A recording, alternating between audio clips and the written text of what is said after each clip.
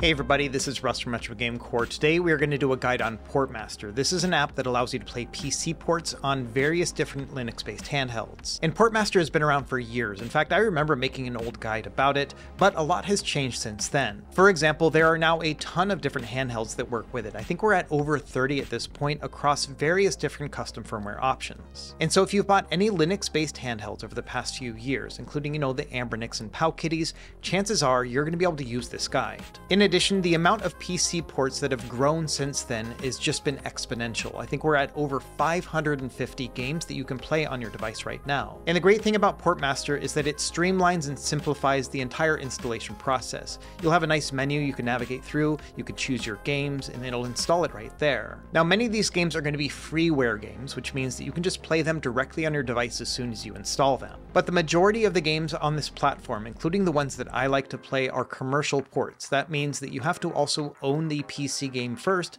then you'll take some game files, put them in a specific folder, and then you can launch them on your handheld. And so that's what we're going to cover in this video. I'm going to focus on some commercial games that you probably really want to play and show you how to set them up properly using PortMaster on your favorite handheld device. And as always, I've got a written guide to accompany everything, which will walk you through the whole process if you want to do it at your own pace as well. Either way, I've been looking forward to making this video guide for a while, so grab your favorite snack and drink and let's go ahead and get started.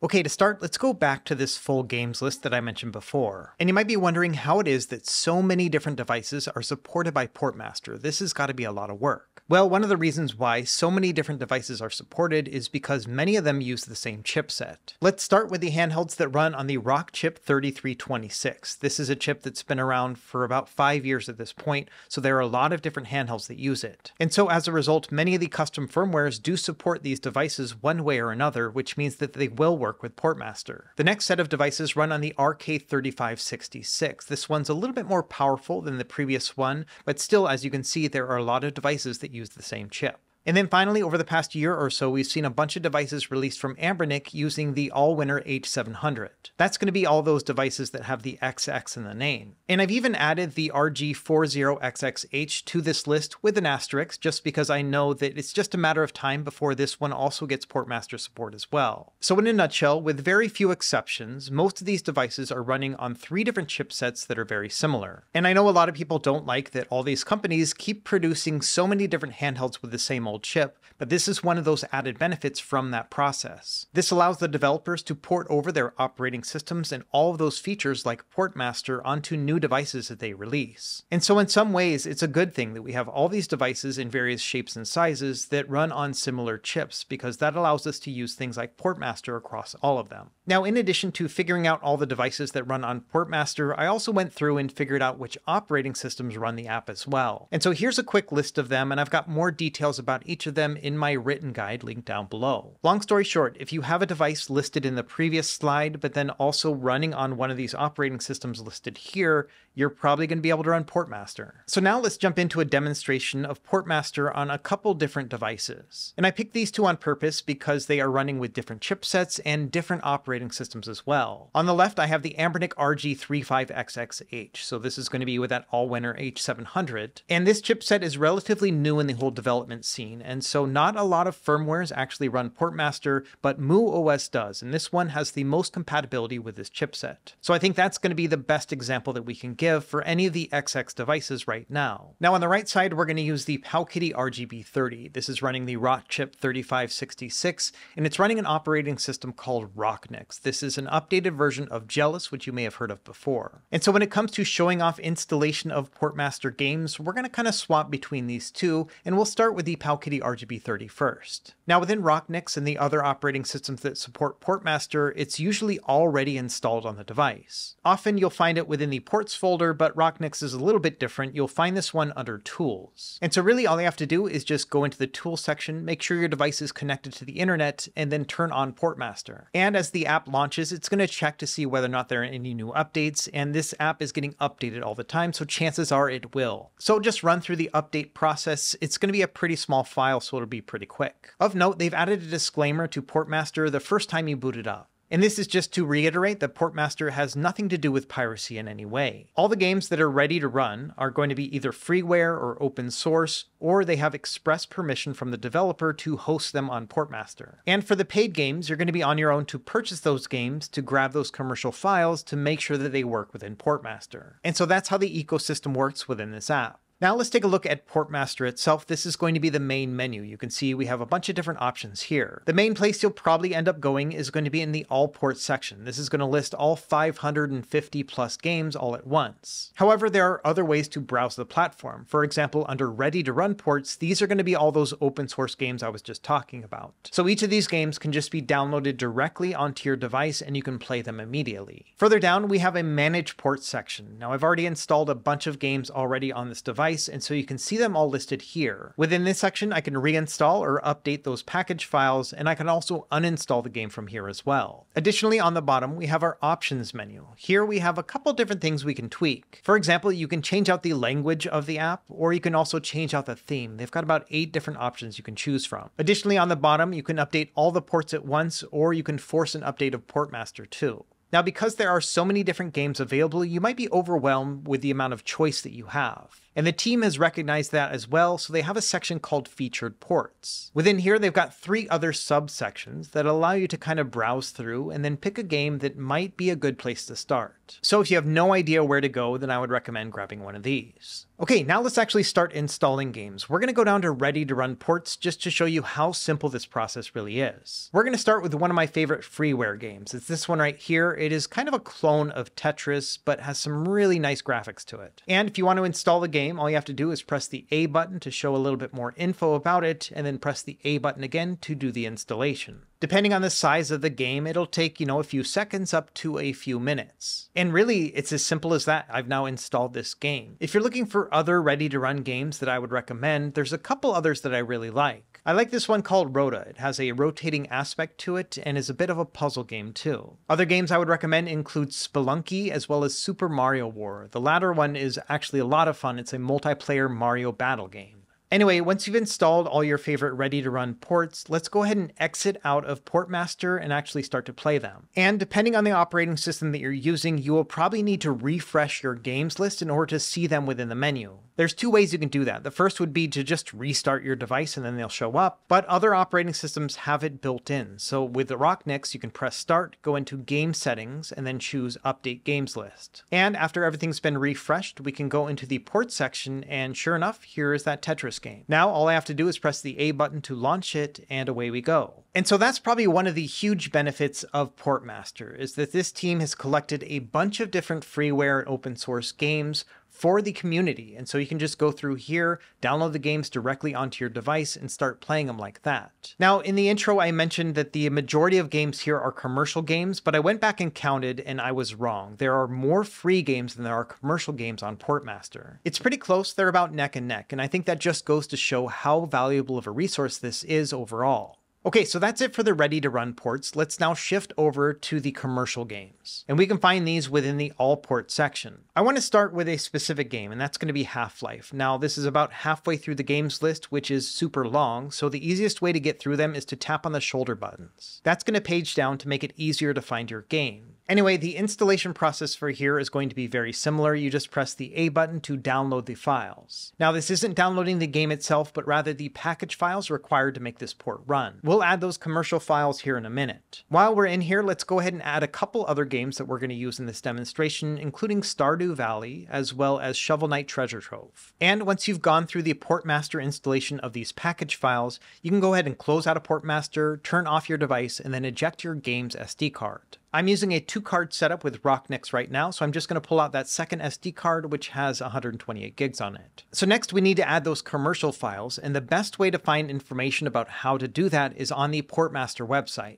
It's a really easy place to remember. It's just portmaster.games. files. Up in the top menu, you'll see an option that says Games. Just go ahead and click on that, and it's going to give you a listing of all the games available. And as I'm making this video, there are 561 ports. You've got a couple different menu options here. On the top right, you can choose to sort it. So you could sort it by most downloaded, which will show you the most popular games on PortMaster right now. In addition, if you want to see the very newest games added to PortMaster, you can sort it by the most recently added games. Now to the right of that, you can filter out this list. So if you only want to see the ready-to-run games or the commercial games, you can choose to check or uncheck either box. Okay, so let's get started installing the commercial files with Half-Life. We're going to search for the word Half-Life, and then the game is going to show up right there. And you can click on the game and it'll show you more information and instructions on what you need to do in order to download it. And here in the instructions, you can see that it says that you need to copy over the Valve directory from your Steam installation. And this is one of the easier installation processes, and that's why we're going to be doing it first. Now for this guide, I'm going to be doing everything on a Windows PC, but if you're running on a Mac, I have instructions in the written guide for Mac users as well. Either way, let's go ahead and get started. So the first thing we want to do is open up Steam on our Windows PC, and then make sure you of course have Half-Life already installed on your computer. And after it's been installed, we just need to grab the commercial files directly from our Steam installation. And this is super simple. You'll just right click on the game within your library list and then select Manage, Browse Local Files. That's going to pop up an Explorer window which will have all of your installed files. And sure enough, within here there is a folder named Valve, and that's the one that they told us we needed to move over onto our SD card. So you probably guessed it already, but that's what we're going to do next. So I put the SD card into my PC, so I'm going to navigate to that. And then within the Rocknext card, there will be a folder named ROMs. We can open that up and then scroll down until we find the ports folder. And then after we open that one up, you'll see a listing of all the different port games that I've already installed. And within there will be the Half-Life ones. Let's open that up. And sure enough, they've got a folder here already called Valve. And so the process here is going to be drag and drop. We're going to open up these two respective Valve folders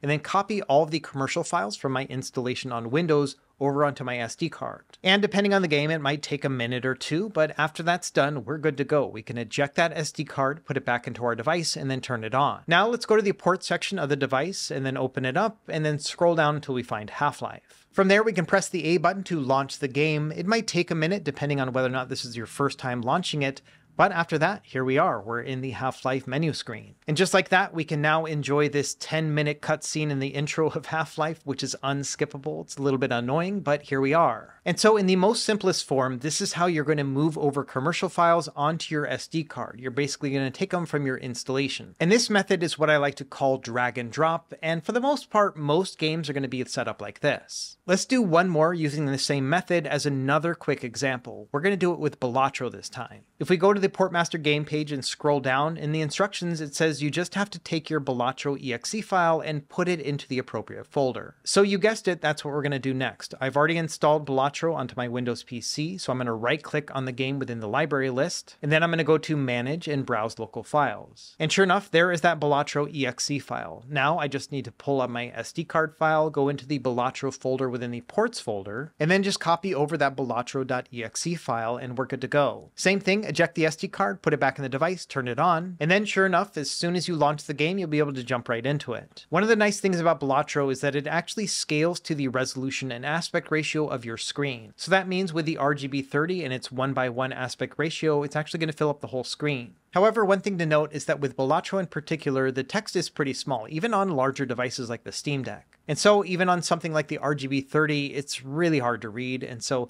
this is not one of the devices that I really like to play this game with, although it is pretty cool that we can get it running. Okay, for our next commercial game installation, we're going to do something that's a little bit more complicated. We're going to do Stardew Valley. If we look on the PortMaster page, you can see that it requires the compatibility version of this game. That might sound intimidating, but it's literally just one extra step. So let's go ahead and try it out. Once again, I'm going to already install Stardew Valley on my Windows PC, but now we're going to right click on the game and then select Properties. Once this window pops up, go into the beta section and then under beta participation, choose the option that says compatibility. This will prompt Steam to download and install a new updated version of Stardew Valley, which will be that compatibility version. This means that the game will work with 32-bit systems, including those handhelds that we want to play this game on. Anyway, once the game has been updated to the compatibility version, it's going to be listed under the library. Now we can right-click on it, select Manage, and then Browse Local Files like we have before. And then, of course, same process. We're going to go into our SD card, go into the Ports and then Stardew Valley folder, and then we want to open up a subfolder called Game Data. And now we just want to grab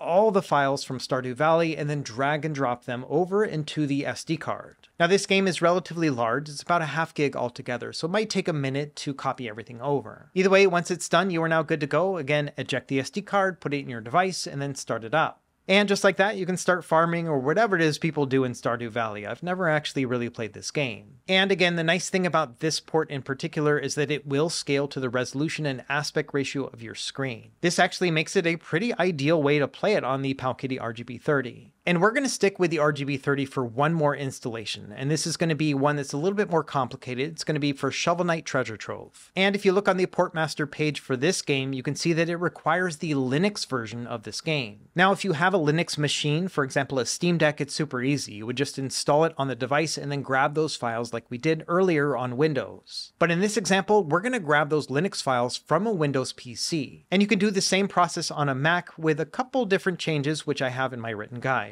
Either way, let's go back to our Windows PC and then download these Linux files. On your keyboard, press the Windows and R button at the same time, which will bring up the run command. And here we're going to type in this line. It's going to be steam://open/console. After you have that typed out, go ahead and press enter, and it's going to open up Steam, but in a new tab called console. And here we're going to type in some commands, but not quite yet. We need a little bit more data first. On your web browser, head over to steamdb.info. This is a database that collects a bunch of different information about every Steam game. And here we're going to search for our game, which is Shovel Knight Treasure Trove. And once we're on this page, there are two things that we need to know. The first is the app ID for the game itself. And then also we want to click on the depots button and get the depot ID of the Linux version of this game. And that's all we really need. Once we have those two different numbers, we're ready to start the download. I'm going to put both windows on either side just to make things a little bit easier. So on the left, we have Steam under the console tab, and then on the right, we have that Steam database page. So within the console on the left, we need to type in this command, which is going to be download_depot. And then we need to add those two different IDs that we just looked at. The first will be the app ID telling it to download Shovel Knight, and that's going to be 250760. Next, we're going to press space and then go into the depot section and find that Linux version. The number here is going to be 250764. And so this is what the command will look like. Download depot space app ID space depot ID. And once you have that typed out, go ahead and press the enter button and it's going to start the download process. Now you're not going to get any indication about how the progress of the download is going. It's just going to kind of freeze on a page like here. And the download's going to be pretty slow. Even though it is a little bit under 300 megabytes, this took about 10 minutes altogether. So this is a great time to grab a snack and drink in case you haven't already. Either way, just give it some time. And after it's done, it's going to say depot download complete and then the path of where those files are. And the easiest way to get here is to actually copy this entire path. So I'm going to just highlight it with my mouse cursor. And then on my keyboard, I'm going to type Control-C to copy it. Now I'm going to open up an Explorer window, and within that address bar, I'm going to paste in the path that we just copied. After that, you can press enter, and sure enough, right there are all of the files that we need from Shovel Knight. And now that we have these files, the process is going to be drag and drop just like it was previously. So we're going to grab our SD card, go into the ports folder, and then find Shovel Knight. And then we're going to go into the game data folder, then Shovel Knight folder, and then drag these folders over. And really, that's it when it comes to installing a Linux version of any game. You just need to get that app ID and depot ID and then paste everything over. Once you've got all that set up, same process here. We'll eject the SD card, put it in our device, and then start it right up. And so here we are playing Shovel Knight Treasure Trove, one of my favorite platforming games of all time, and we have it working here natively on this device. That's one of the cool things about PortMaster. These are not running via emulation, but all these games are running natively on this Linux firmware. That means that in general, performance is going to be great. You're not going to get your typical audio cracks and slowdowns like you would expect with other high-end games. Okay, so that's a wrap with the Palkitty RGB30. Let's now move over to a different device and different operating system. And so here we are with muOS on the RG35XXH. Now on this operating system, PortMaster is in a different section. It's within the application section right here. But really when it comes down to it, it's the exact same process. We can start up PortMaster, it might do an update, and then we'll be back in this same menu. So let's install a couple games while we're here as well, just to show you what the process is going to be like. The first game I want to try is this one called Render 96X. This is a port of Super Mario 64 that runs at 60 frames per second with some enhanced 3D modeling as well. And so let's download the package first, and then we'll add the commercial file here in a moment. Let's also install another commercial game while we're here. Let's do Sonic Mania this time. And again, the process here is going to be identical to what we were doing previously. Once you have those games installed, we can exit out of PortMaster, and then when you're in the muOS main menu, you can go down to Shutdown and then turn your device off. And then of course, we'll grab our microSD card and then put it into our Windows PC. Now I'm using a 2-card setup with muOS, so all of my games are on the second card. And you can see here that as I started installing ports, they also made a ports folder within this card as well. And sure enough, if we open this up, it's going to have a listing of all the ports that I've installed on this device. So let's start by installing Sonic Mania, because this one is super easy. It's actually going to be the same drag and drop process that we did previously with Balatro as well as Half-Life. So back in our Steam library, I've installed Sonic Mania. I'm going to right click on the game within my library tab, and then I'll select Manage and Browse Local Files. And we only need one file. It's the one that's called data.rsdk. And so it's just a matter of dragging and drop that one data file over into our port Sonic Mania folder. And that's really it. We've now installed the port of Sonic Mania on our machine. So same thing here. We'll put the SD card back into our device, go into Explore Content, and then within there you can find your ports folder. You can navigate down and find the game. One of the nice things about PortMaster is that it'll install the box art when it installs the game, so everything's going to look nice. Anyway, as expected, we're going to open up Sonic Mania, and sure enough, here's the game. And so as you can see with muOS, the installation process is very similar to what it was previously. Just bear in mind that PortMaster with this chipset is still in development, so there are quite a few games that won't actually run. But if you've already purchased the game, it's always worth just to see whether or not it's actually going to work, because most of the time it will. Okay, and finally, our last installation demonstration is going to be with that Super Mario 64 game, which requires the original ROM. Here within the muOS port folder, you can see Render 96X, that's where we need to go. So once you open that up, we just need to drag and drop the ROM file. Now it's relatively simple, but you have to use the correct ROM. It's supposed to be from USA, and it needs to be in a Z64 format. And I have the correct ROM right here. So the last step that I need to do is rename this file. We're going to change it to baserom.us.z64. And really that's all the work that needs to be done. So we can drag and drop this ROM file into the Render 96X folder. Now, when we start up the game for the first time, it's going to require us to install all the resources. Essentially, it's going to pull a bunch of assets from the ROM itself and then put it into the port. And so in this menu, you want to press yes, and then just give it a minute, because it's not going to give you any indication that something is happening, but you'll know it's working once after a few minutes it's going to ask you another prompt. And after that, it's going to ask you 3 more questions of whether or not you want to install any other optional packages. Now, depending on your device and OS, you can just say yes to all of them. It'll enhance everything. However, with muOS, at least right now, according to the PortMaster page, you don't want to use any of these. So I'm just going to select no for all of them. Anyway, once it's done, you would be prompted to close it. If you're not able to actually select the close thing, just kind of wiggle around with the different D-pad and buttons, and at some point it'll actually highlight and you can close out of this part. Anyway, once that's done, it won't show up again. So from then on, every time that you start up this game, it's going to go directly into the actual game. So here we are with a port of Super Mario 64 running natively on the device, so it's going to be super smooth, 60 frames per second, and it has some updated graphics as well. Just bear in mind that Mario is going to look a little bit different because of those updated graphics, so it's not going to be a pure Mario 64 experience, but this is definitely close enough for me. Okay, and so before we start wrapping up, I just wanted to make a couple other notes specifically talking about the different games and devices and how to best use them with PortMaster. One thing to keep in mind is because all of these devices are different shapes and sizes, some games are going to be a better fit for certain devices. For example, with this Tetris game, I prefer to play it on the RG35XX Plus just because this looks like an old school Game Boy. So for me, this is a perfect fit right here. Same thing with the PC port of Zero Ranger. This is a vertical shoot 'em up game that's going to work the best on the Palkity RGB30 because this has a taller screen. Another example would be Super Meat Boy. This is a precision platformer, and so the clicky buttons on the RG35XXSP are going to be a great match for this so that you can get some really precise gameplay. So on the opposite end, for example, you could play Super Mario 64 on the SP, but you're going to have to use it with a D-pad instead of an analog stick, so this may not be a great fit for you. Another thing to bear in mind is that 16:9 games are going to be squished on a 4:3 display. So you're going to see the black bars at the top and bottom, and then also the game itself might look a little bit small. And so in that case, it might be better to use a device that has a 16:9 aspect ratio display like the Palkity X55.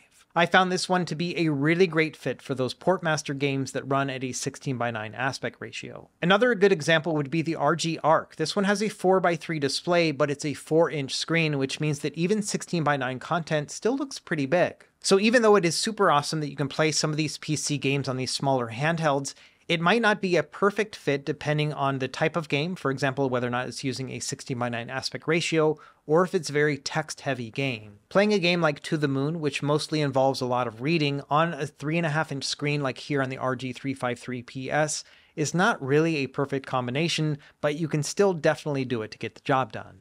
And with that being said, that's about it for this video. I'm going to show off a couple other port games that I really enjoyed while doing all of this testing, but the main point here is that if you have a device that can run PortMaster, I would highly encourage you to actually try it out. In addition to all the ready-to-run games, there are just a ton of different commercial games that are a lot of fun to play as well. And it's always amazing to be able to natively play a game that punches well above its weight class on a device like this. For example, Grand Theft Auto 3 was originally released on the PlayStation 2, but you can play it on the 35XXH, a device that costs maybe $50. And PortMaster also has a huge collection of retro first-person shooter games like Duke Nukem and Quake, as well as Redneck Rampage. And so it's pretty cool to see an entire genre represented within PortMaster along with everything else. Anyway, I could spend all day talking about how awesome PortMaster is and all of the games that you can play on it. But I think the best way to go about it is just to check out their website and scroll through the list and see what you'd like to play as well. So let me know what you think in the comments down below, and then also check out that written guide, also linked in the video description.